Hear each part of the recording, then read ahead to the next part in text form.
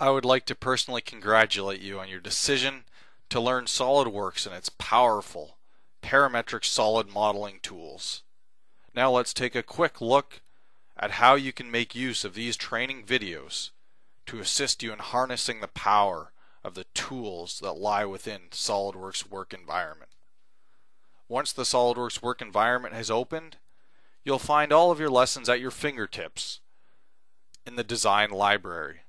Simply select the design library and select the SolidWorks Fundamentals by Inspirtech folder.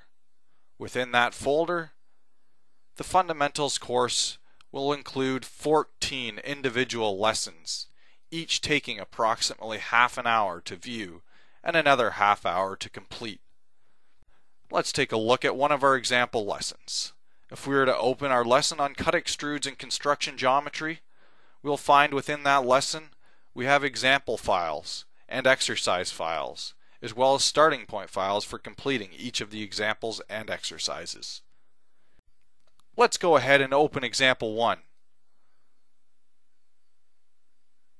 Once the example opens, you'll see that in our graphics area we have a completed model of our example 1 file.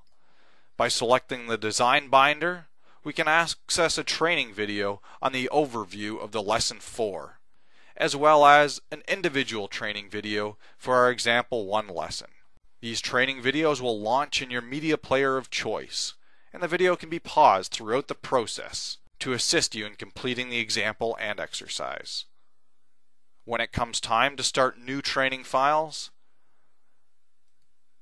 you'll find that by activating the Advanced tab, Inspirtech has installed a series of templates specially designed for inch and metric units of measurement, as well as custom drawing templates and assembly templates, again, to help you and guide you through the design process.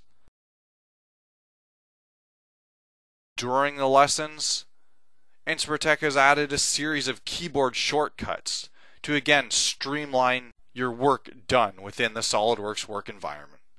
So I trust this set of introductory lessons will help you as a new user become proficient in harnessing the power of parametric solid modeling.